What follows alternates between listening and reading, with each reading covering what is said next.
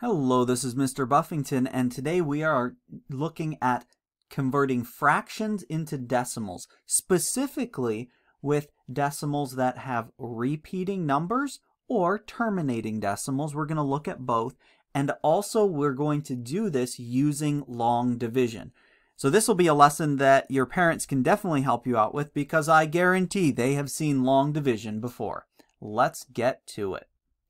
Before we get started with today's lesson, I do want to tell you an exciting piece of information, something that I'm really proud to announce, that I'm starting to build some math courses. I'm going to build grade level math courses that have lessons similar to this, only they're a little bit enhanced, so a little longer, but there are practice worksheets with full video solutions.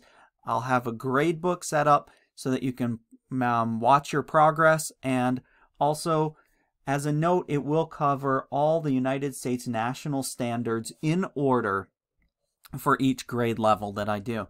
So I wanted to announce that. Once those courses are complete, I'll have a link in the video description for those.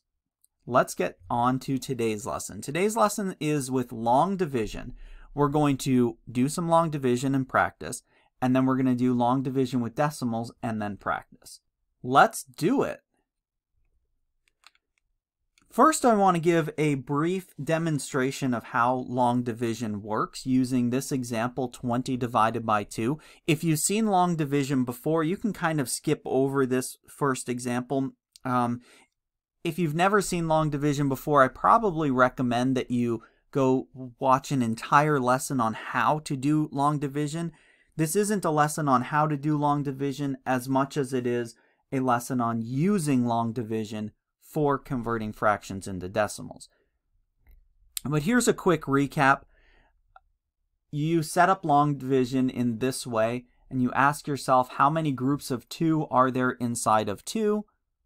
That answer is 1. There's one group of 2 inside of 2, and so we're going to multiply those two numbers, 2 times 1, and put the result down there. We'll now subtract, and 2 minus 2 is 0. And now I'm going to engage the second digit underneath the division symbol here to bring that down. And then I start the process over again. I ask myself how many times the number outside, that 2, goes into 0. In this case, that's 0. So my answer is going to go up there. And then I multiply 0 times 2, which gives me 0, and I subtract and I get my final answer. The number that is up top here is your final answer. So in this case, 20 divided by 2 is 10.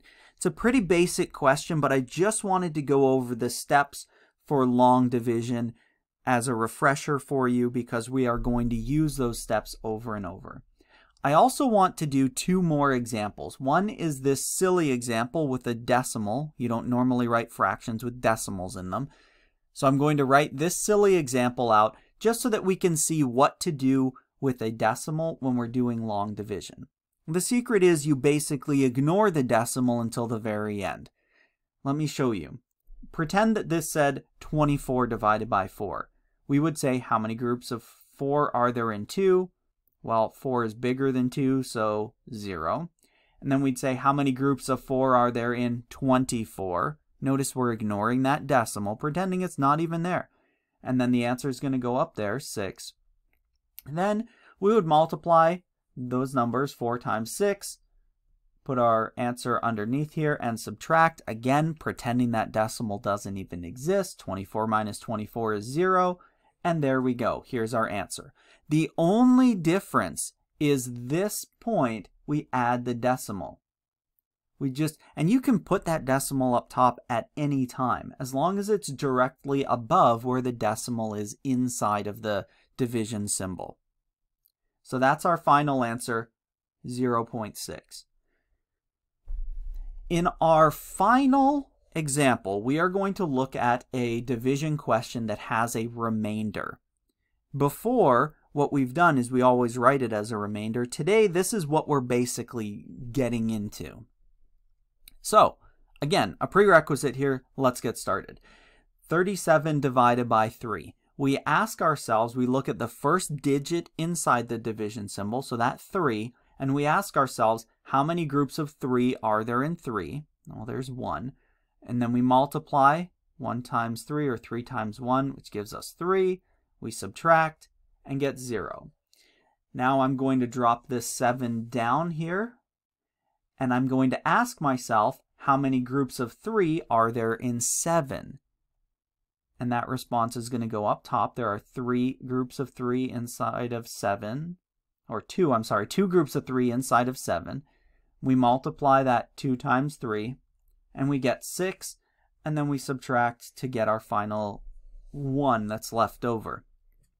What this tells us is that there are 12 groups of 3 inside of 3, and there's 1 left over. We often write this as a remainder of 1. All right, and that's your final answer typically. If you've done long division before this point, that's the way you've done it. Now, today's lesson is that we are going to stop writing a remainder, and instead, we're going to convert that into being a decimal. Before you do that, I want you to practice one. I've done 3 questions, all different, but I want you to try this one out. 42 divided by 8. Go ahead and solve that. Pause the video, solve that one. Show me you know how to do some long division, and then I'll come back and show you the steps that I did. Hey, are you back? Did you pause it and do it? 42 divided by 8 would look like this. Again, how many groups of 8 inside of 4? 8's bigger than 4, so we put a 0 there. Then we say how many groups of 8 inside of 42? Well, there's 5. 5 times 8 is 40. We subtract, and we have a remainder of 2. There it is. If that's what you got, and then you are ready for today's lesson. That's kind of a prerequisite. Unfortunately, I spent 7 minutes already talking about the stuff you need to know to be able to get into today's video. But today's lesson will cover now a little bit more, and that's that we are not going to do remainders anymore. No more remainders. From now on, we are going to be converting them into decimals. So let's take this question, 37 over 3. We've already solved that one with a remainder, right? We put the 1 minus 3, the 7, 2, the 1. And we've gotten to this point, right? We already did this question earlier. The difference in what we're going to do now is that we are going to add a 0.0. So we're going to change 37 to being 37.0 and then continue on just the way that we would. Well, I'm going to put the 0 up, or the decimal up top there. Do you see that after the 12? I'm just going to go ahead and put that up there so that I don't forget for later. But we're basically going to continue on and pretend that that's a 370 now. And that's the main difference. Between having a remainder and having a decimal, that's the change right there. So let's keep going. I did put the decimal up top after the 12. That's a fine thing to do at this point. So let's drop that 0 down, and then we ask ourselves, how many groups of 3 are there inside of 10? And the answer is 3. We do 3 times 3, which is 9, and we subtract to get our 1.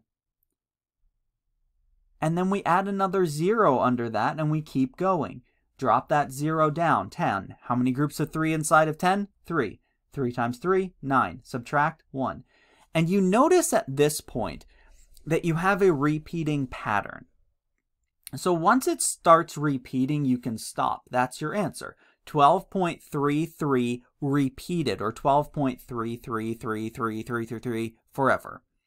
That's how you get a repeating decimal from a fraction.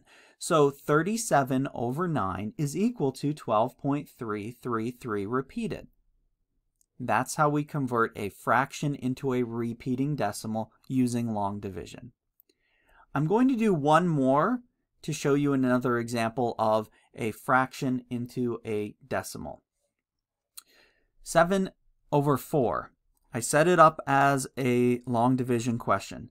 7, and I'm going to go the first step assuming that you know how to do it. How many groups of 4 inside of 7? 1. 1 times 4, 4. Subtract, and I get 3.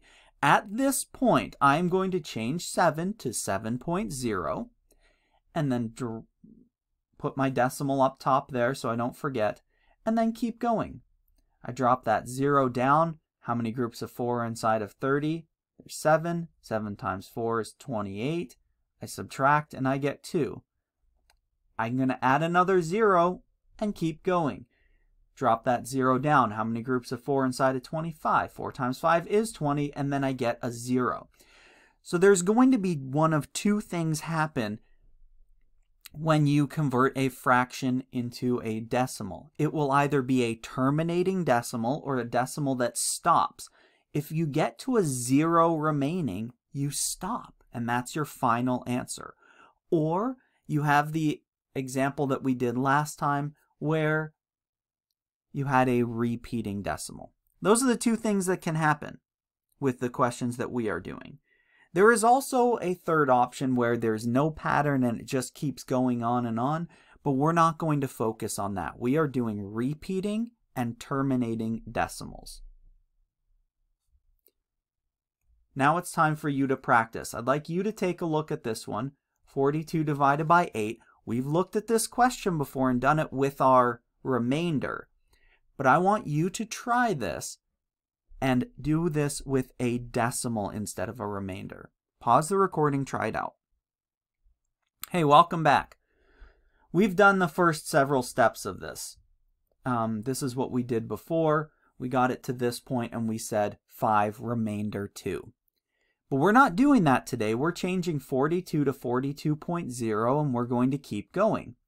I'm going to drop that 0 down. Notice I put the decimal up top next to the 5.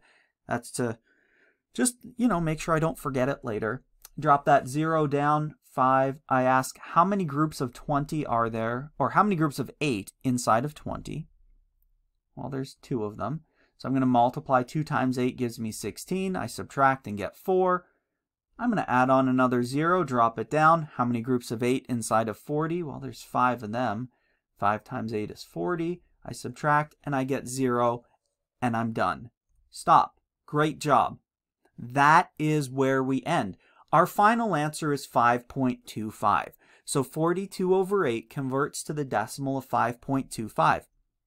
This is an example of a terminating decimal, a decimal that ends. If you're looking for extra practice, remember I am building those courses, so check out the video description and see if the course is created. You'll have a link to it there. They again have enhanced lessons. They've got worksheets with solutions. They've got a grade book, and they cover all the national standards for your entire grade level. Once the courses are created, I will be posting them. A couple things to remember. The steps for long division are really important. Adding a 0.0 after a number does not change the value of the number, and remember the decimal in your final answer. Don't forget to put that in there. I hope that video was helpful for you. Have a wonderful day.